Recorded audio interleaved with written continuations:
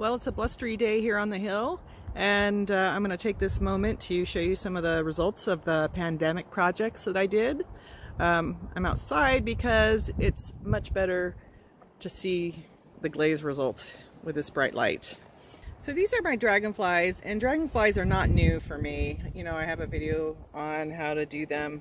But what was new for me during this pandemic is to include glass beads in the tails. So I was trying to figure out a way to do that. This is my first attempt where I could have the glass beads kind of encased partially by the clay beads. So it's a little bit chunky and bigger, and it's fine. I like it. But I tried again with a smaller version of the beads and a smaller glass bead, and I like that one. So it'll be interesting to see what comes up with version number 3. On the beads themselves, I used an iron stain, and then on the wings, iron stain in the middle where the body is, and then underneath I used, on the red one, I used a flambe color that we have, and then topped it with a rutile. And then on this guy here, this is a Wurtz Chino on the bottom, and then I brushed on an opalescent green glaze. Over this way is I have my little bench with all the different results. My taco trays. I love the Temuku on these two. This is one we call Monterey Blue, and as you can see, this is a thinner application of clay to get this shape, and I much prefer now the chunkier ones. Side note, this could also be a hot dog tray. That was my son from the video I did recently. This is the closed form video, and I ended up having a vase. I put flowers on here, so I'll show you. I didn't include that in the video, but afterwards I was just looking at it and it needed something, I think. So this is a glaze called Silky White in the studio, and then I just put underglaze on the flowers. This is a glaze called Mamo, and I offset the feet with a ochre stain that we have. Up here I have the pandemic mug I made with an Ashi blue. Also in Ashi blue is this little cute little project I learned from one of the instructors during the NCCA week of classes.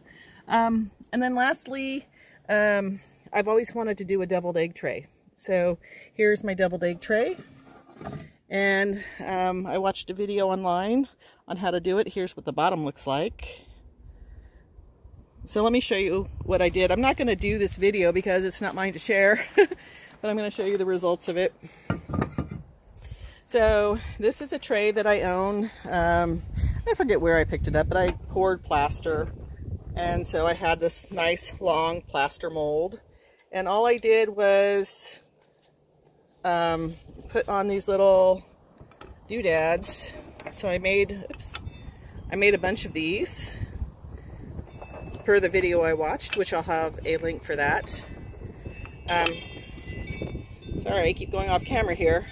Anyways, I put that on, and then I draped the whole thing with clay. And then what's interesting is the back of this. You can kind of see I used, you know, fingers to go in and press it down to really make the definition stand out. And I kind of liked, this is kind of like the technique thing I have on my Chunky Bowls video. So that was fun, and I look forward to using that tray. Back at that vase I was talking about, this is the little contraption I used to make the flowers. So it's for fondant. So first you just, you know, cut out with a cookie cutter that shape, and then you put it between these two things and you just press. So it was kind of fun to use that. So this is also one of the taco trays, and I think this is the one I actually did in the demo.